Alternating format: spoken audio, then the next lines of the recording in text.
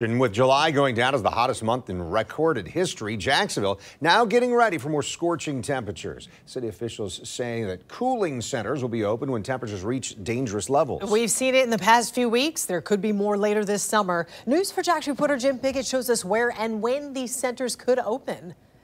You know, it is hot out, but given all of the rain that we've had lately and the weather the way it's been, well, the temperature's not been hot enough to open up those cooling centers. But the city is keeping an eye out for the next heat wave that comes through, and we could see those cooling centers open if the feels-like temperature gets over 108 degrees. When it's dangerously hot out, certain Jacksonville public libraries are going to be used not just for reading, but a place where people can go to get relief from the heat.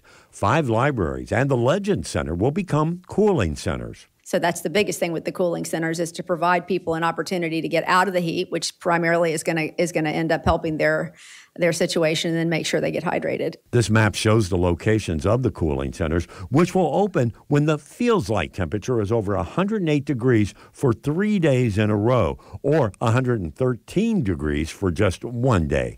The centers will be open from 12 to 6 during the hottest part of the day. Now, the library branches are always available during regular business hours, but what makes this unique is that JTA will provide free bus service for those who need to get there. One of the concerns is those with health issues during the heat.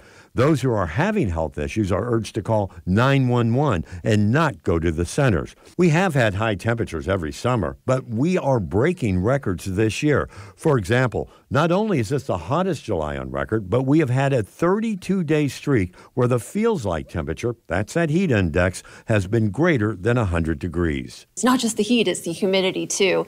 And that's the real hazard. So the next time that the weather warrants it, the city is going to let us know, and we'll pass it on to you.